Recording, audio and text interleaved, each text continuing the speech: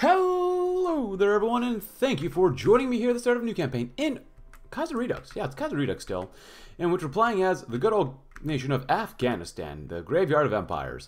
So we're playing as Habibullah Khan, but we're going to try to get the route of Nasrul Khan and supposedly, eventually, maybe form the Mughal Empire. I don't know, we'll see what happens. I played as Afghanistan before in Kaiserredux, but I think I went red Afghanistan, so it's different route for us this time. So we need this route, so defeat Delhi in the Fourth Anglo War, and then in some sort of event, the Ascension of the Crown Prince, refuse to investigate some guy's death. So we gotta get into the war first, but I would like to read the events because it's been a while since I played this. We need a lot more guns too. Oh my god, we need a lot more guns. So, Amanullah Khan, son of Habibullah, arrived in Istanbul earlier today. When Amalua landed in Istanbul, he was immediately taken aback by its glory and grandeur. The Queen of Cities easily lives up to her name. He is greeted by a government delegation with a smart and clean honor guard and is first taken around the city for a few hours as the Sultan is said to be asleep. He eats the best food he has in some time, visited numerous historical sites, answered questions asked by throngs of foreign reporters, and finally has his midday prayers in the Hagia Sophia. When he is done, he is taken to the Sultan and the two headed off well. The Sultan asks about the war and how Afghanistan is doing, with Amanullah asking about how the Sublime Porte fares in return. The Sultan pledged to provide support to the Afghan cause by any means necessary and in turn humbly request support. Many in the royal court, the Caliph included, believe war may be coming to the Ottoman sphere of influence. The Emir's son pledged to support the Caliph in any way he could. Amanullah then watched the palace guard execute parade maneuvers in the courtyard and appeared thoroughly impressed. Such discipline, such fervor. He is seen off by the Sultan himself, and as Amanullah sits down in his plane, all consider the visit between the two as a great success. Hopefully the friendship between the two great nations never dies. Sick man doesn't seem sick to me. So this is equipment we can buy. We need a lot of it. Sure, it may not be great, but we have 4 to do.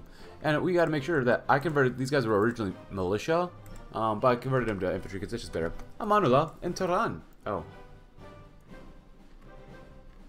Oh, then. That sucks. And with some cavalry here too. Ooh. And these guys are 8 combat width. We're going to make sure that they're royal cavalry instead. Occupied territories, I'm going to travel militia. Travel cavalry. Amanullah lands in Tehran for another royal visit and is immediately put off by how demonstrably hot it is. When he exits his plane, he finds it's not a grand delegation as he met elsewhere, but a small group of politicians with a small guard. They explain that the government has tied up somewhere else, and as such, they were all who could meet him. He's ferried around the city and enjoys it despite his company.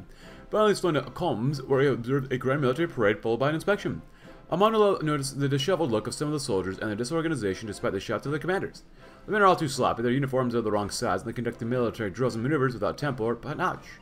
During his inspection, what was heralded as an elite division, a soldier further down the line drops his rifle and it goes off, shooting himself in the foot. The prince is insulted by such a shy reception, but does his best to contain it to satisfaction. When he returns to the plane, he's all too happy to be out of Tehran. They think they can run the Middle East better than the Turks? Huh, fat chance. Okay, so now we have nothing here. I'm still going to take some, if we could. Oh, they don't like us, do they? Base reluctance. Well, I guess not that from them. You guys, can we... Well. Toto's charter. Can you buy anything off you guys, please? There you go. Jabal Shamar. It's not much, but we need to fill our ranks. King Edward VIII. Oh, good old Kaiserredux. Amanullah returns. When Amanullah returns to Kabul, he's a changed man. He looks out of the capital, no longer left content with his vistas. He saw the magnificence of Istanbul and the squalor of Tehran and is ashamed to see Kabul looking like the latter rather than the former. He's also too aware of the state of the military before the war and his visit to the Ottomans has given some ideas how to improve the situation. While Amanullah is not first in line to receive the throne, should his father abdicate or be rendered incapable, he's a man of ambition. His uncle Nasrullah, as a reactionary man, would rather see Afghanistan wallow. Instead of wallow in the same troubles that has been affected for centuries, instead of dragging it into the future. A foolish agenda. Amanullah Khan, one way or another, will have his throne and he will force Afghanistan one way or another into the modern world. I found Kabul a city of mud, I shall leave it a city of gold. We'll see about that. The Fourth Anglo-Afghan War and the remnants of the Raw Shore South descended sprung up like wildflowers in the wake of Edward VIII's succession. In Kabul, we have our own troubles in keeping the latest discontent or reform down. A repeat of the victorious Third Anglo-Afghan War might submit our own position whilst winning new lands and subjects for a crown. What does India have with cows? Well, we're going in. Oh, look at that. Fourth Anglo-Afghan War. Once more into the breach. Oh, what do we have here?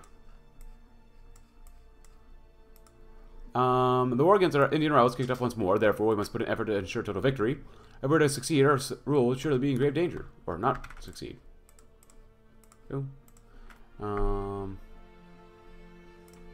Rally the nationalists. Nationalists and radical Islamists may be upset with the regime for not following their doctrine, however, they hate the foreign imperialists more. War unifies, and our enemies and us now share an enemy. Every son and daughter of Afghanistan must put their all to defeat the imperialist. Good luck. As long as they don't mobilize fast enough, that's all I care about. Can we actually circle them? Shia Muslims flee the war. For decades, the situation of the Shia minority in Afghanistan has been bad. The post-war situation was in gold, and another war could possibly only make it worse. Shia imams in the province of Herat and Farah have encouraged the Shia minority to flee to the friendly neighbor Persia. Let's stop the Persians, send them back. We need that manpower. It's traitors. You know what? As long as you're not on the line, I'm good with this. Now they're showing up. God dang it.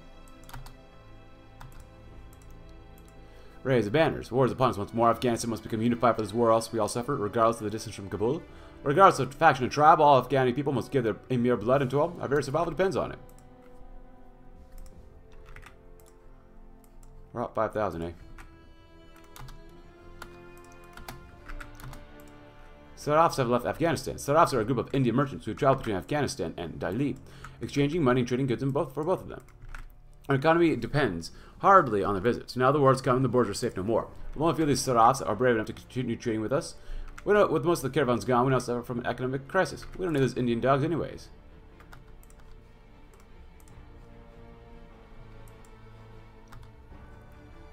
Raise the banners.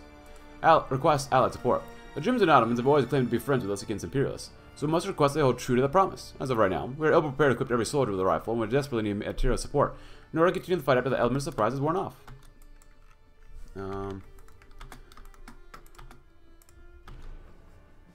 Well, we're going in.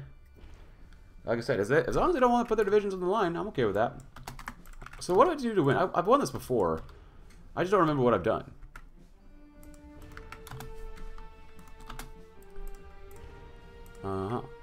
Just the Caliph kick in the desert. Tribes placated. More than just one tribal elder is angry at our regime. Many tribes either refuse to lend their support to the emir or are reluctant in their efforts. We need the support in order to have a fighting chance, so we will fill their ears with the promises of wealth and prosperity should our combined efforts succeed. The Turks in arms. As their troops are over, the Greeks arrive with masses of artillery. They are awed by the craftsmanship. The Turks promise us weapons and they delivered in spades. We begin to immediately disperse them into our soldiers on the front, and with these weapons straight from the Caliph, Allah will surely look upon us favorably. Allahu Akbar. And so same with the Germans. Rifles by crate, and ammo by the box, and artillery by the pallet all arrive at the Kabul airport by board German planes. The almost state-of-art weapons of war are far cry from what we're used to previously, and to such a manner will require a lot of retraining to properly use them. Despite this, we can now fight on more equal terms with our enemy and have a greater chance of victory. Maybe one day we can repay them. You know, they don't want to show up. I'm okay with this. I am totally okay with this. Hello. A great opportunity here. Deutsche Luftexpedition in Afghanistan. Our friends in Germany are eyeing our war extensively as top brass and institutes of war are studying our engagements to better improve their doctrines. We shall request an increased correspondence as well as support from the Luftexpedition. With men and their air wings at our backs, we will fare better against Entente's technological advantage. We're losing political power here? Yeah, we are. Sending the army, solidify control. We could go to partial mob. But I want some of this, maybe. Or some of this. Special forces, artillery.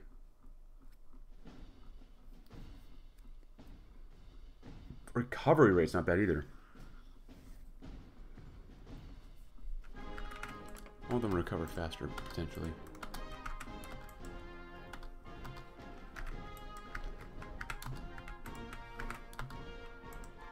Agriculture crisis. See? Like I said, if they don't want to show up, I'm okay with it. Endorsement by the Caliph. We'll ask the Caliph in Constantinople to respond to a jihad that conquered Delhi from the imperialists. True Muslims around the world will answer to the call of the arms against infidels and let us support in both blood and steel. The Luft expedition arrives. The Germans have sent help. The so-called Luft expedition has arrived in Kabul at a seemingly an equal amount of cheers and jeers. The roar of a regiment of the finest planes in the world is a beautiful sound. These German air wings and volunteers have been drilled in the desert warfare during a stopover in Aleppo and as such are not totally out of their element. However, there was a mishap, as a German bomber bounced off of the makeshift air base in Kabul before crashing to the ground. The plane's landing gear was ripped off by the bumpy and uneven surface before the nose was sent careening into the dirt. In any case, German advisors are already discussing with their military brass how to best utilize the expedition. Groups centered around the remnants of the newly revitalized Niedermeyer Hunting expedition have welcomed these pasty white men with open arms. Traditional elements within the nation still regard them with suspicion. Habibullah has built their reputation of being the lapdog of the Hun, and the new developments within our emirate seem to confirm such a tale. It remains to be seen whether the German elements within the nation will lead a victory or disgrace. Willkommen Waffenbruder. Oh, look at that, great. You're not allowed to let them move.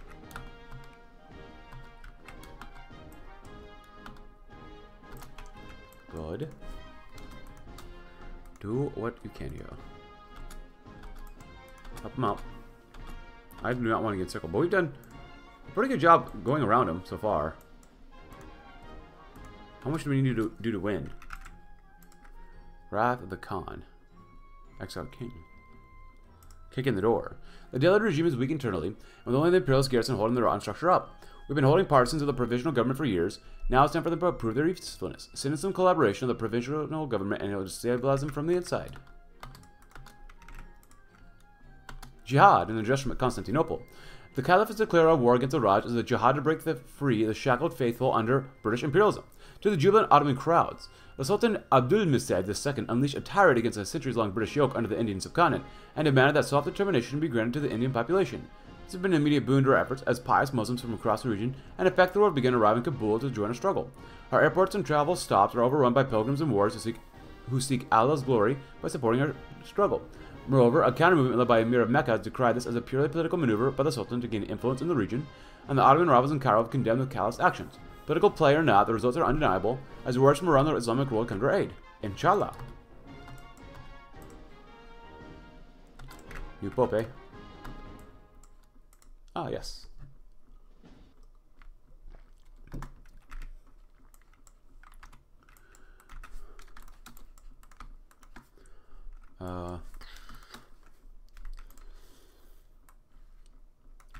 Really don't want to get cut off. If we can make it and circumvent and kill him here, that'd be great.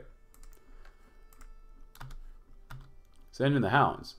Not all Indians accept the rule of the Raj. Within our nation resides Provisional Government of India, a native resistance group dedicated to finishing the destruction of the Raj.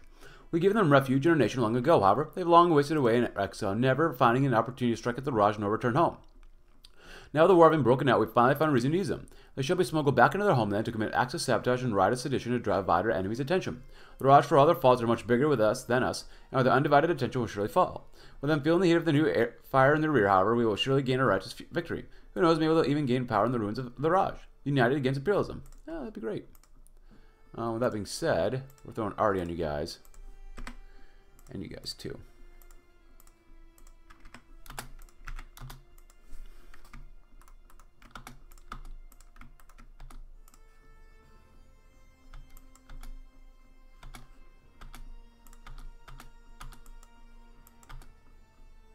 It'd be great if you could get there. Sees power in Mexico, it's fine.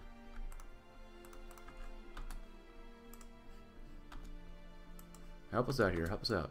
Go here first. Hey, we actually got them, guys. Nice, not bad.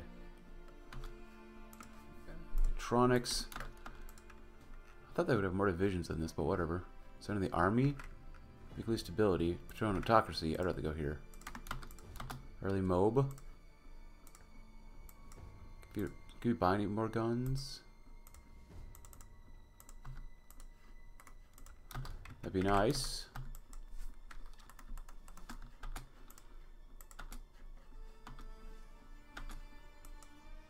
I'd say we're doing all right. I don't think we got any planes, did we?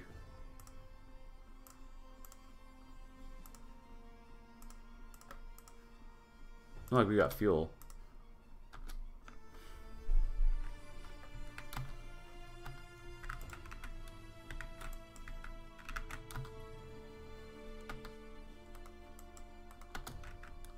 Why did you go there then?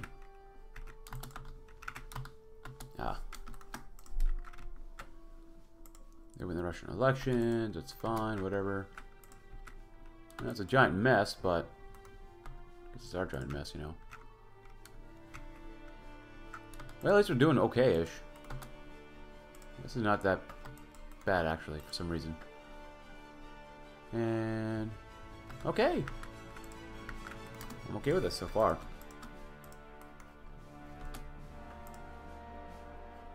Hello, that's not ideal. Support weapons. Oh, the Kingdom of France? Sounds familiar.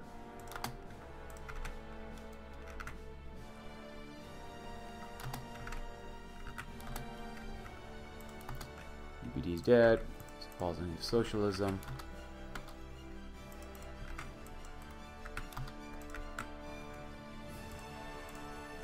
Okay, we at least saved them. That's good. Go here. You can probably cut them off, potentially. Good. Seriously, when do we win this war?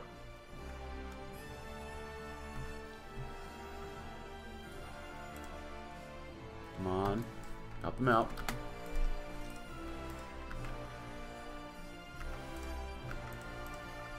Good. We got him too.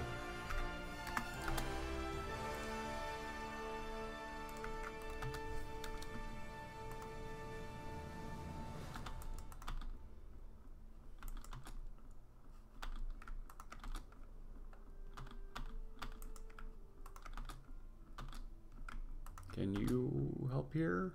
No? Okay, well then so be it.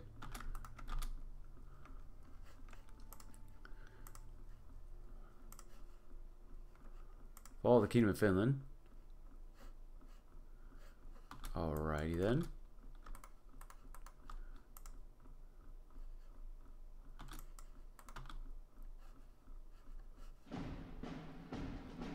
That's a good way to grind XP. Oh, I guess we're going to go to Delhi then. We're going to circle quite a few of them, which actually has been pretty nice overall.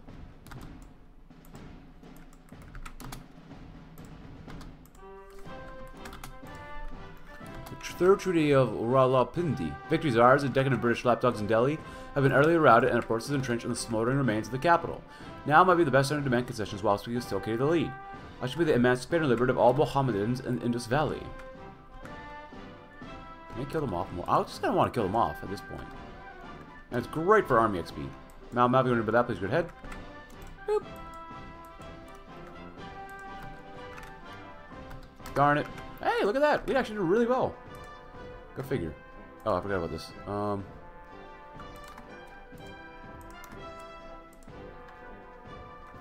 This is cheaper to produce. We get more defense for this one, and breakthrough, and soft attack, and really just better here.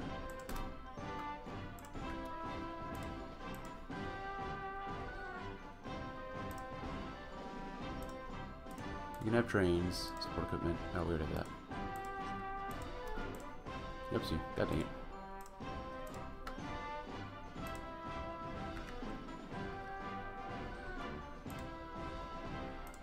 So now what? So we won. The Wrath of Khan. The Khan has led us to victory over the Imperialists, however, not as all well in our lands. There's so many upstarts attempting to seize power for themselves and the instability between dissenting groups. Most deal with these who question Habibbullah's reign. With a victory, the triumphant Emir will treat himself to a hunting trip. Well, okay then. Look at all that bit of power losing. God dang it. Oops, I should have read that. We were victorious, which is great. It's one of the best times I've actually played that. We must have sent the soldiers. Oh! Oopsie. Departure of our allies. While the war against the Delhi regime was concluded, the Ottoman and German friends have been packing up to return home. The sun has called out the jihad, and the Germans have left for action. The men to continue the expedition. With their departure, military seems less confident and capable of dealing with the instability that yet remains. Oh well, the Khan prospers. People are happy. Dissent is non-existent, and the Emir's power has never been stronger. Before a generally hated man, the Emir has seen a wave of popularity that his rule has never seen before.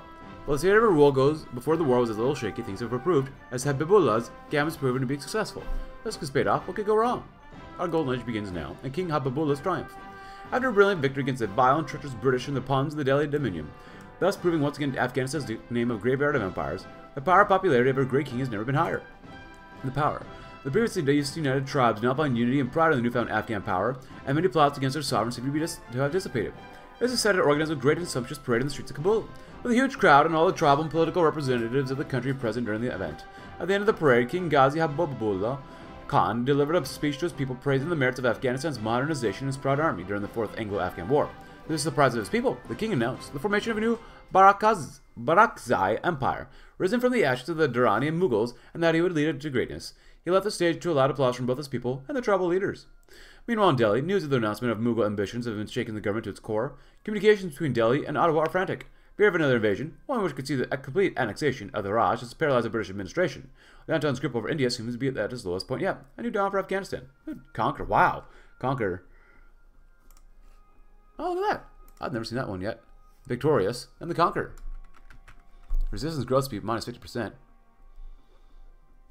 Alright then. Not bad. Set-offs return as the war is over and borders are now safe. Now the mortar serves as set-offs, and now the first wave of the mortar to resume their training within Afghanistan. Sooner our economy will recover. Welcome back. We're ready for round 2.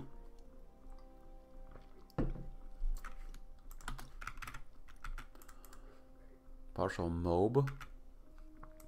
It would give us more consumer goods to work with. Of course, I do want an air fleet too at some point as well. Rampant corruption. Oh god. Growing tension is not good. Tribal disunity. A royal hunt. A 3-day drive northwest of Kabul, deep in the heart of western range of the Hindu Kush, and beyond the extent of the Kalmar district lies the Jar Valley. Prized for its isolation, its pristine and unspoiled natural beauty, and its ample hunting grounds, this isolated and forgotten cut has long been the well-kept secret of Afghani nobles and royals seeking a beautiful foray into the wilds. First traveling here what must be years ago by now Muhammad Nadir, who has long used his gorge as his own personal plot to hunt the very beasts of our lands, or King Habibullah has most trusted confidence. I have frequently used this strip of wilderness to clear the mind, because politics or matters listed in private, or even just to take an occasional break from the rigors of rule and statescraft.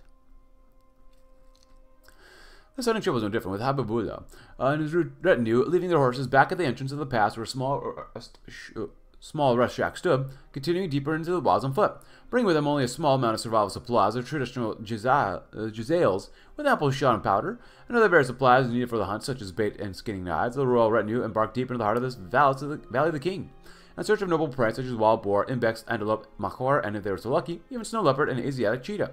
As the sun rose high in the arid and crispy blue sky, their multi-day hunt began with the guards lowered and their spirits high. But it's not like anything ever goes awry in this part, or this far from the causticness of civilization. Graveyard of Empires, yeah. Hijrat movement. They needed my hunting expedition. Hunting is tremendous. We love hunting. Disaster strikes the hunting party. Oh no! It all happened so fast without any warning or time to think. But tragedy struck, and our glorious King Habibullah lies dead at the base of the Jar Valley. While hunting through the rocky crag of the pass of the final day of hunting trip, the party came to a fabled and magnificent snow leopard silently making its way up the rock face of some unseen cave or den. Despite the ample amount of antelope or other beasts the party had also slain, this final quarry would be the perfect cap to an already amazing venture. However, fate had other plans, and as the retinue scrambled their way up the mountain, disaster struck. With the snow leopard finally catching the hunter's scent as the wind shifted, the stark white feline bolted, causing the hunting party to attempt to chase after it. However, one of the nobles in the trip with Habibullah lost his footing on the rock face above the king, slipping down the cliff face by a few meters before regaining his grip. Thinking the worst that was behind him and the disaster was just avoided, small sighs of relief and quiet cheers emptied abruptly when the sound of gunfire cut through the valley. Turning back in horror, Habibullah's men saw the Jizayil fall from the slipping noble's back, hitting the side of the mountain and misfiring directly into the face of the king. An explosion of pink mist and gray smoke, a hole the size of a softball, was blown through the head of Habibullah, oh man, sending the Honor King tumbling down to the valley floor, leaving a red trail behind him as he plummeted lifelessly to the ground. As his men quickly rappelled down on the mountain, rushing to the aid of their wounded king, it was far too late to save him by the time they reached his side. Imagining to gurgle out a swift goodbye through the blood filling his lungs and throat before finally passing, Habibullah died on the floor of the valley surrounded by some of his closest allies. A tragic event if there ever was one. The men wrapped the king's body in gauze and prepared to take him back to Kabul, dreading having to break it to the nation the king was well and truly dead. Crap. Though all in the retinue understood clearly that this was an accident in every sense of the word, the more cynical within the group believed that upon their return, accusations would begin to fly as rival groups vying for power each started to throw blame on one another. Whatever awaited them in Kabul, they would soon see, but the trek back was sure to be a solemn one. A dark star rises over the nation as its beloved king lay bleeding out. In the event, ascension of the crown prince refused to investigate the death. That's the next one we gotta get. Wrath of the Khan. Ascension of the crown prince. Oh, look at that. While the country mourns the death of Habibullah, Habibullah, and the state of ship must be moved forward. Nasrullah, the designated heir to Habibullah, is already planning his coronation, but some clamor for an investigation into the death of the beloved former emir, especially since Nasrullah seems a bit apathetic about his brother's death. While some attribute this to the new emir's solemn personality, others suspect foul play. Nasrullah was never the power-hungry man, but a majority of the public is unaware of the man's personality yet. Prominent figures in the military are dividing the support for the new emir, and some fear another conflict so soon. Nasrullah was making a decision either to submit to investigation or resist it. I have nothing to fear from baseless claims. So let's save real quick just in case.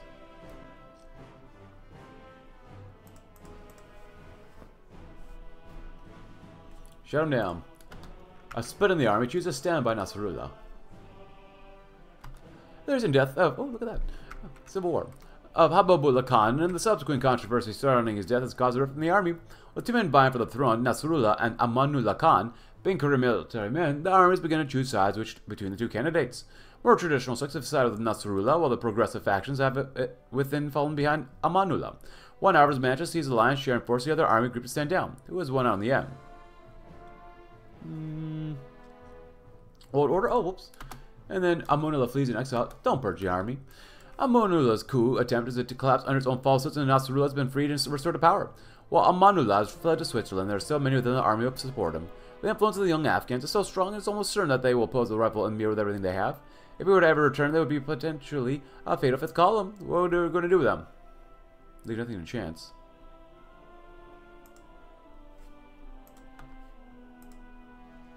Oh no, Nasrullah Khan, welcome aboard. Oh. German control, huh?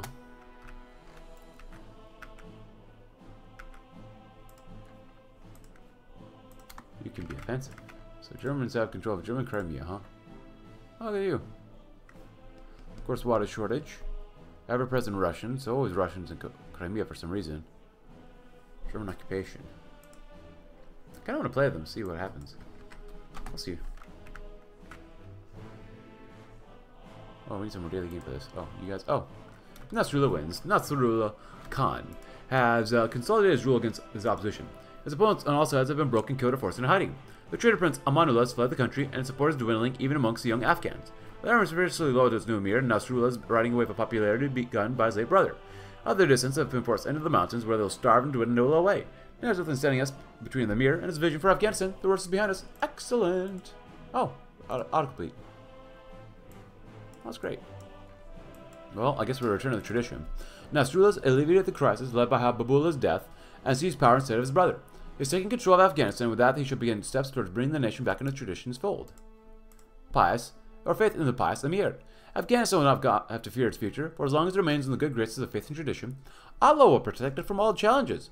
Nasrullah will make it so, undoing reform and returning a glorious nation to bask in the grace of Allah. East Turkestan demands or delegation requests support.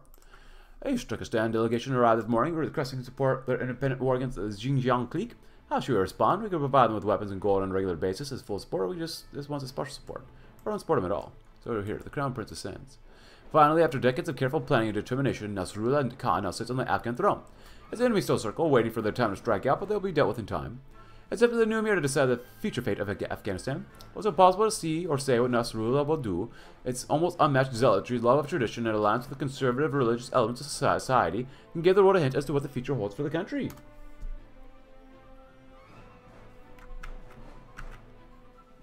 With East Turkestan.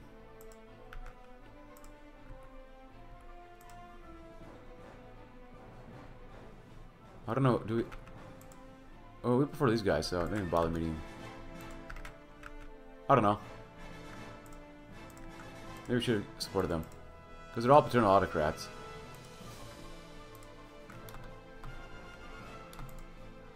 Oh no, this makes some decent guns. I know you do industry stuff first, but... one of the rare times where we're not.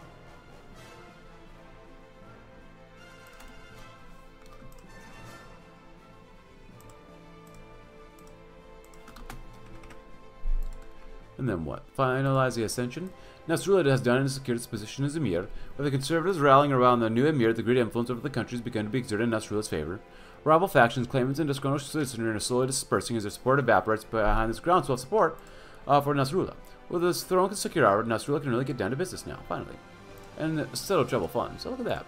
The decadence of Habibullah and the push of Western reforms enraged the conservative tribes of Afghanistan's hinterlands. They've been rebelling for years, left to run riot over the countryside while the emir in Kabul counts as wives. Now, however, their only ally in the royal court, or family, Nasrullah, has taken the throne, and has called a conference in Kabul to settle the tribe's grievances and end their incessant fighting. Nasrullah coronated as emir. With his opponents finally routed and reigned secured, Nasrullah Khan is formally called Loya Jirga to crown him as the ruler of Afghanistan.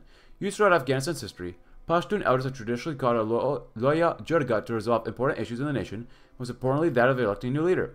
Dropping the title of king, which is used during Habibullah's reign, Nasrullah is chosen to be crowned as Emir of Afghanistan. While symbolic gesture, this choice of words reflects the Emir's desire to end many of the former Emir's reforms and pivot Afghanistan towards returning a more traditionalist government. The Shahzada takes his rightful place. And the fate of the minarets. As the Greco-Buddhist past was wiped away by Islamic conquerors and missionaries like the Rushidan Arabs, the Ghaznavids, the Umayyads, the Zunbils, the Abbasids, the Ghurids Persians, and many more during the rise of Islam between the 7th and 13th centuries. Our Afghanistan was bathed in the light of Allah. To celebrate this divine revelation, past cultures and dynasties built great works dedicated to the new and sole God with ornate mosques and other structures appearing all across their mountain paradise. However, none of these great works compare to the great minaret of Jam and its similar contemporaries like the Ghazni minarets and others like them. Roughly 60 of these minarets and towers were constructed by the great Islamic conquerors of Central Asia between the 11th and 13th centuries to honor their victories and mark their new lands, with many still standing today, not only in Afghanistan, but in places like India, Persia, Bukhara, Kotlan, and Khiva, the most famous of which are being the tallest of them all, the Kutlug Timir minaret in Organj near Lake Sargamish. Not just towers to be forgotten, these minarets have influenced architecture and art in Central and Southern Asia for centuries, with even the most famous Mughal Empire of India copying their designs in many of their great works. However, it seemed that this storied legacy was not built to last. After centuries upon centuries of arid weather, sandstorms and earthquakes, and violent conquests all across the region, these minarets, and especially the minaret of Jem, despite its extreme isolation in one of the most inaccessible regions of the nation, have begun to fall apart. As the verses in the Quran, chiseled in the masonry, begin to decay in intricate brick, glazed tile, and stucco, all adorned in Kufic and Nashki calligraphy, continues to crumble into dust, and must decide on their final fate. Should we leave these towers to slowly wither, saving state funds but leaving them to their fate under Allah's protection, or should we spend some state funds to declare these sites important to our heritage and history while working to repair them or at least stop them from falling apart? Allah shall protect them. Well, we're paternal autocrats. Leave them be. No. We work through Allah's will.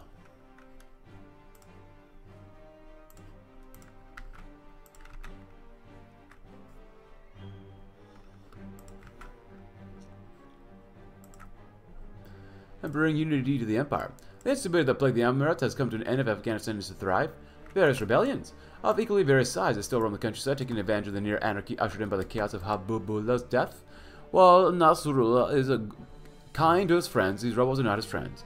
All available military force will be used to disperse these rebels and finally unify the state. The Buzz-Baz Buzz. Common throughout most of the nation, but originating in the northern mountains, the Buzz-Baz is a form of musical marionette puppetry, traditional popular, with people of all ages and commonly practiced by the tribes and clans outside the large cities like Kabul. The centerpiece of the Buzz-Baz is a handmade puppet of Markhor, or an Afghan goat, both popular in Islamic imagery for their ability to eat devilish serpents and snakes and believed to have magic powers over man and nature, which is usually carved from wood and adorned in baubles or sequins. Tying the puppet to a string attached to his wrist, the puppeteer moves the goat in a rhythmic beat as they themselves also play music using a dambora or dambra, an Afghan string instrument similar to guitar, a balalaika, or flute. Sing the puppeteer's movement to the music at all times. This multitasking musical magic is possible because the goat puppet is on a platform that has a string connected through a pipe to the instrument, creating a one-man band and play that truly is a sight to behold. Wishing to spread this unique piece of Afghan artistic culture to the rest of the nation, Nasrullah Khan has announced the creation of an entire theater dedicated to Buzz-Baz performances, now opening in the heart of Kabul so that all the nation can experience this traditional art form. May this new venue be the heart of Afghanistan's growing art sector, allowing us to bask in the glories of a culture and aesthetic perfection without abandoning tradition or falling to the art of heretical modernity. Nothing like some quality theater.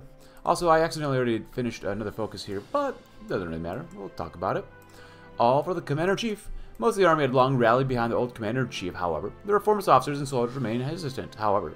With Nasrullah's rank completely unchallenged and the leaders cowered or in hiding, more and more there are switching sides. Now the army stands totally united under their first Commander-in-Chief and devoted to the safety and preservation of Afghan sovereignty. So we got this one done. and the banditry. The Afghan countryside is almost tailor-made for bandits. Most of the country is an elaborate labyrinth of caves and mountains. It'll be hard work, but these mountains will be finely combed to smoke out any remaining bandits who wish to make an easy profit, and reverse secularization. Oh, look at that look power we get. Hurts the research speed, but that's okay.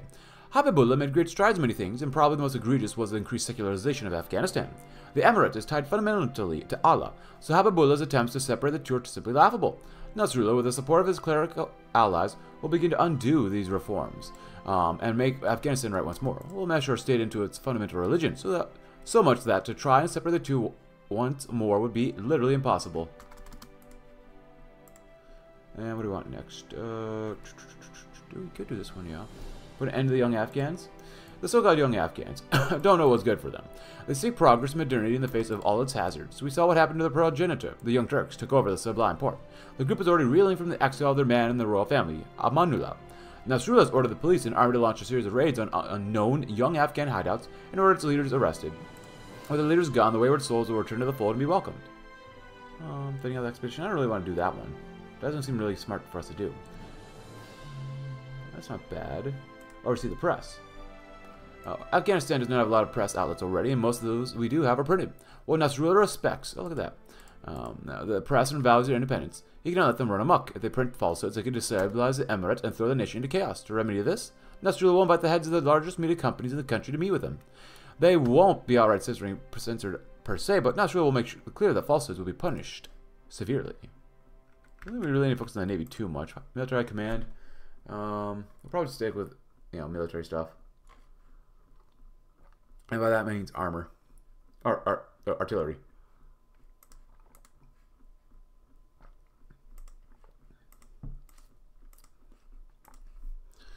Do we have enough equipment? We still need more infantry equipment. What are we doing here? We're building another military factory. Alright.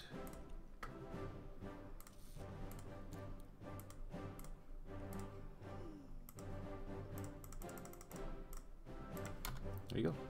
Alright, good. Thank you, Afghanistan. No, we don't have enough political power. I wanted to get it sent an attaché, but reestablish the Daroga. Afghanistan is the land that almost refuses to be ruled. Its ruggedness and rural nature makes any central control difficult. Our additions in India only magnify this problem.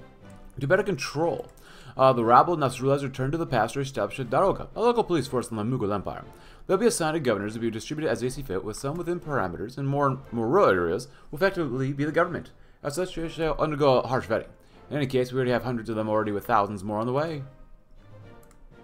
That would be great. Since we're here, I don't mind training maybe one. Cavalry wouldn't be bad. Are we still using a lot of cav? Outdated tribal military. Yeah, I'll get more cavalry attack and defense. Ending the young Afghans. While the dastardly Amanullah already fled to exile in Switzerland. Many of his supporters are still prevalent within the government and the royal army, fearing a possible conspiracy against his reign when Emir Nasrullah took the throne. Many of these seditious plotters were allowed to keep their positions, with the Emir's rule secured. We will finally move against Amanullah's remaining loyalists. The most important member of Amanullah's clique is Abdul Hadi Dawi, leader of the young Afghans following the death of Mahmud Tarza. On the Emir's orders, the publishing house of the young Afghans newspaper was raided by the royal army, where stockpiles of rifles and seditious flyers calling for Amanullah's return were discovered. At his home, Abdul Hadi Dawi was arrested for conspiring to overthrow Nasrullah and instate Amanullah as Emir. When the chief conspirator is now under custody, the question of his fate has arisen. Shall we execute this traitor to Islam and Afghan values, or shall we spare his life and allow him to spend the remainder of his miserable days rotting away in prison? Death? I don't want to lose any more stability. We don't get any more base stability every year, so... I like the more political power and command power, but it's also in the most comfortable jail cell. Reversing Habibullah's reforms. Yeah.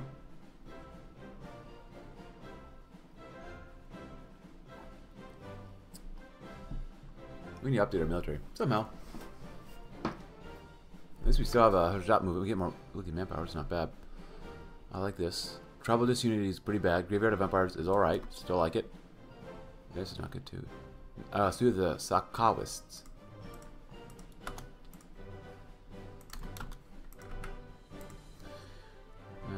Regarding the Brigand King, the most notorious of the bandit rebels is Habibullah Kalakani. He and his brigands continue to be a thorn in our side, trying to pull our nation even further to the right. However, while some in our military government want us to outright destroy him, Nasrullah remains hesitant. While Kalakani, as the most radical, is a little more than a despot, some of his less radical positions are not too different from Nasrullah, and rumor has it there are talks between him and the Bandit King. A stern warning to the press. It has come to Nasrullah's attention that the Free Press has been acting rather antagonistic towards the current regime. The actions perpetrated by the press have been particularly hostile against his rule, where they have been circulating stories that rather brought a great harm towards the image of the Emir. Nasrullah has decided to spring to action and arrange a meeting with these many prominent journalists in Kabul. The Emir has graciously allowed these publishers to continue their work so long as they cease any sort of articles that even remotely shed a negative light towards the Emir and his rule. Otherwise, if these rules are to be breached, the Emir will not be as generous. Nasrullah warns them that their publishing houses will be seized and the only papers they will write are letters from the dungeon in the Arctic. Stay in line. That's right. The final fate of the remaining Greco-Buddhist art. Although the Greco-Buddhist cultures that once dominated these lands have been gone for a millennia, their footprint still remains, for Greco-Buddhist art still adorns much of Afghanistan despite untold centuries of aesthetic Islamization. Ukrainian People's Republic, oh, look at that. Oh. Surviving Greco-Buddhist art and relics like the gorgeous marble high-relief carving, the Bodhisattva and Chandaka made in Hada in the 5th century, the massive Buddhas of Bamiyan, or even smaller pieces of gorgeous metalworking like the golden Bimaran casket, are all great examples of this beauty, culture, and talent of our forgotten past, but these pieces are despised by many traditionalist Islamists who support Afghanistan's practice of erasing the Greco-Buddhist past entirely as a sign of total devotion to Allah. Should we work to finally finish the total Islamization process, destroying and replacing the last of this potentially harmful Greco-Buddhist influence, or should we allow the portions of our history to remain as it is and always has been despite its heretical nature? Alternatively, we could work to fund a new wave of Afghan art, both Islamic and Greco-Buddhist in design, in order to revitalize this nearly lost art form and uplift it as one of the many cultural facets of our nation at the crossroads that has always made Afghanistan unique. What should we do? Finish the total Islamicization of Afghan art. That's right. Can I see any volunteers? Well, Dimitri might not like that, but we're here to learn. We don't like the British, so who else are going to rely on? These guys up here, maybe. It's interesting how big these guys are. And what route did Crimea choose? They also chose the People's Republic. They're also going Social Democrats. Interesting. So, you are literally not in the Reichspakt. This is bad for these guys. The King of Romania, though, is in the Belgrade Pact. That makes it much weaker here. Interesting. Very interesting. Oh, they're just literally just walking in. Supply is pretty bad, though, but whatever. Make the wild card full. Nadir Shah is an outlier on the candidates for the throne. Having only lived in Afghanistan for a few decades, he spent most of his life in exile in India. He's a man with true loyalties, a suspect. Up until now, he's made no real effort to take the throne, but Nasrullah knows of his true ambitions, and of the fact that he plans on eventually acting on them. Nasrullah will bring Nadir to the table and get him to give up his claim, and if he doesn't, who will miss one more vanished exile? We won't. Good, and there's so many more cities, too. Afghanistan's local drug trade, despite a love for imported opium or other plant-based consumables, the Afghan drug trade is dominated by Naswar, also called Nas, Nasur, Nasve. Naswar is a moist, powdered tobacco dip that can be found packed into the lips and under the tongues of untold thousands across Afghanistan.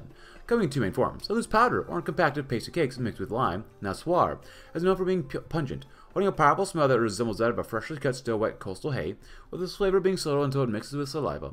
The nicotine effect kicks in after about 5 minutes of chewing, producing a slight burn and numbing irritation on the upper lip and the tongue.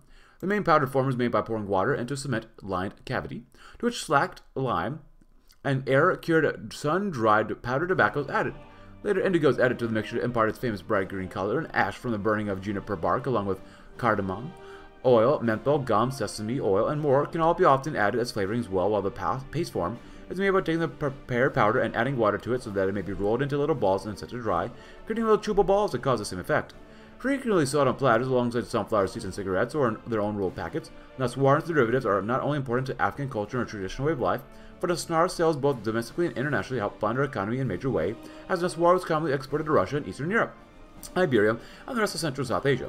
Cities like Herat, Banu, Dara Ismail Khan, Charsada, and Mohammed are some of the largest producers of the snus-like compound, with their sale and productions forming a large part of the urban economy while also enriching the lowly farmers that grow their tobacco in massive fields. Well, also mine. Banning Naswar is out of the question entirely, despite its apparent health effects like its ability to cause cancer, but that does not mean we have no dog in this race. We can continue to turn a blind eye to the problem in order to appease the masses, or actively tap into this commodity market, helping bring a domestic Naswar business truly boom while taking a cut of the profits to further fund the state. What should we do?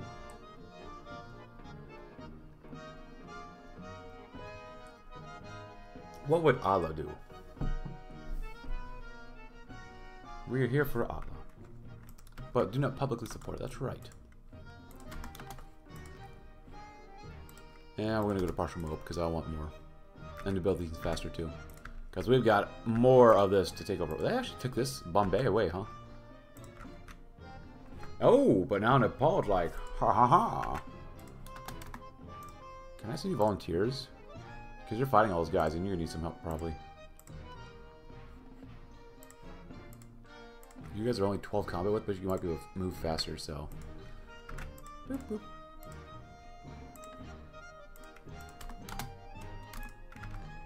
So whenever rushes at war, People's Revolutionary Army, huh? The Red Napoleon's back. Who needed organization or recovery rate? A prince and his cards. Ever since Mohammed Nadir Khan has returned to Afghanistan, the soldier prince has been acting erratically. The prince has been reportedly mobilizing a large force to deal with banditry in our Indian territories. Rumors have it, already spread, that Nadir Khan is allegedly receiving support from the British Empire. With his loyalties in question, Emir Nasrullah has met with the prince and put these rumors to rest. In the meeting, the prince has assured the loyalty to the Emir and has informed him of a secretive plot by the local chiefs to overthrow Nasrullah. To bring these plotters to justice, King Nadir Khan has asked the Emir for the position of chief of the army and a generous endowment. Nasrullah was well aware the prince was lying, but knew that Nadir is a skilled military commander with ambitions to match. The Emir must now consider giving in to Nadir's demands or finally make the so-called wildcard fold. Accept the deal. Arrest. That's fine. Oh, we see through your lies. Consider ties to Istanbul. The Sultan in Istanbul is both Sultan of the last great Caliph and the Caliph of all of Islam, or of the last great Caliphate. Nasrullah, as a deeply religious man, seeks to strengthen the ties of the Porte. Not only is the Caliph a religious strongman, but his hold over the Middle East is tenuous but still undeniable. While the Dominion may be gearing up for another round of warfare, an alliance with Istanbul is driving goal that hope in its cradle and make Afghanistan as peaceful as the Middle East. Well, build faster. Welcome aboard. Boop, boop, boop, boop, boop. Oh.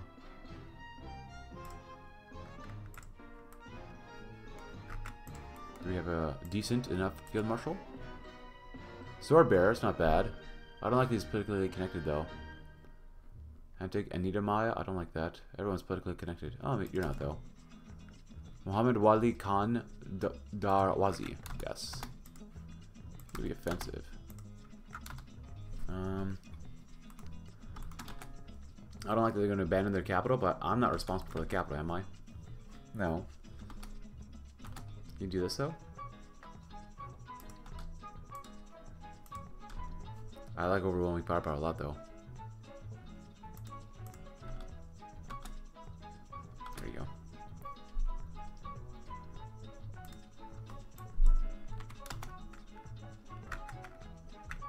You had an encirclement you could have made. First day of Eid ul-Fitr, and all Muslims celebrate the end of Ramadan. Eid Mubarak. There you go. Two kings enter. For years, Habibullah Kalakani and his Sakawists have waged war against the reforms of the former emir.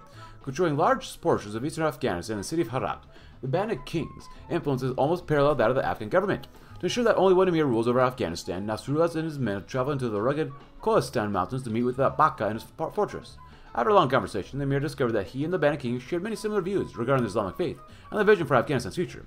Impressed by the new emir, Kalakani has offered to take up arms for the emir in exchange for a lump sum payment of the Baka for the Baka and his men. Nasrullah knew that accepting the Brigand King's offer would enrage the elites back in Kabul, whose caravans and villages had been raided by the Baka and his bandits. The emir also knew that refusing the deal might set off the timid Tajik, and more blood will be shed in the countryside. Nasrullah considered giving Kalakani a counteroffer would be allow the Baka and his men safe passage up north to join Ibrahim Bek and Mujahideen in Turkestan, effectively putting an end to the reign of the Bandit King. After much deliberation, Emir Nasrullah has decided to accept the deal. National Populace will join the coalition, that's not bad. Present Baka counteroffer. Less national populism, huh?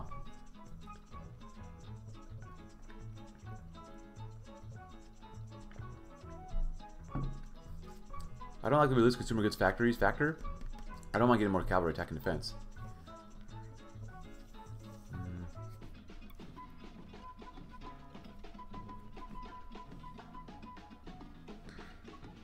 I'm going to say do the counteroffer just because I don't like the effects here. Thin out the expedition. The German expeditions remained in Afghanistan for too long. While the Kaiser himself has been invaluable, the soldiers began to gather a clique of seditionists and fifth columnists around him, seeking to draw Afghanistan closer to Berlin. Simply cannot continue.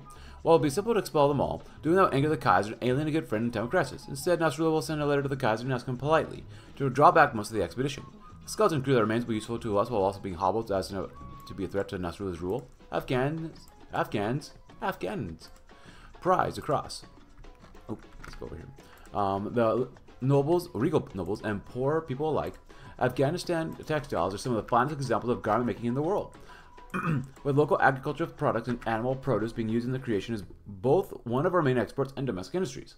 With silks, yarns, leathers, and threads sourced from all over the country in its various handicraft markets, the beauty and relationships and craftsmanship of our artisanal textile products has been matched by most, leading to this traditional industry being one of the main pillars of our economy, used in making everything from our parahan turbans, karakuls, takiyas, firak or ket partugs, barkas, and other folk clothing from the various tribes and ethnic groups, like the bright dresses of the Hazara or the subdued Nuristani dresses, all the way to our world-famous decorative rugs that often tell stories within their weave, or to our famously, or infamously, comfortable but hold-filled blankets, which are also decorated occasionally in gold, silver, mirror, shards, and lapis lazuli to impart value and status on special garments and other textile creations. These garments are the most envy of most.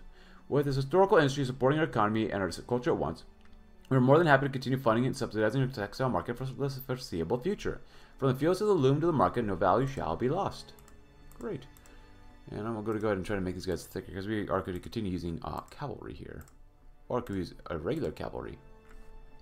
You get less soft stack, better supplies, better suppression, better defense, more HP. It might be worth using these guys instead. I don't know.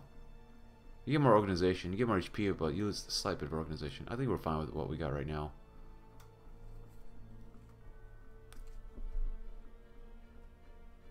Team time goes up a little bit. The Empire's still the same.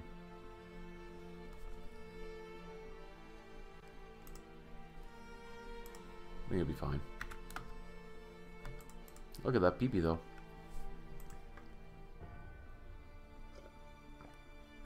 If anything, we'll go with the Navy of subs. Fourth Balkan War, of course.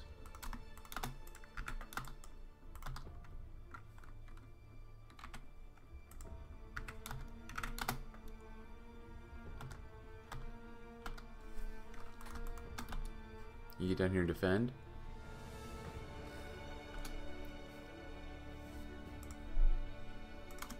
There you go. Meeting with the Sultans and the soldier Emir.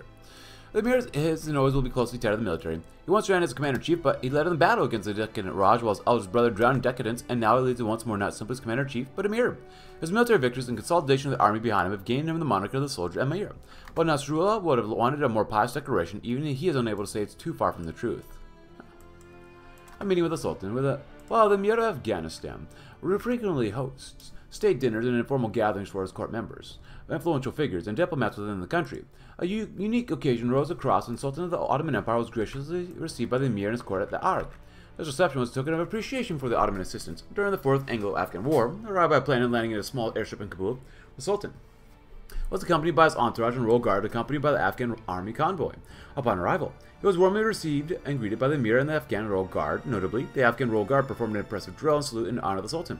Following the ceremonial welcome, both the Sultan and Emir, along with their entourages, retired to the palace for dinner and entertainment. During this event, as the guests were engrossed in the generosity of their hosts, the Sultan and the Emir had an opportunity for a private conversation.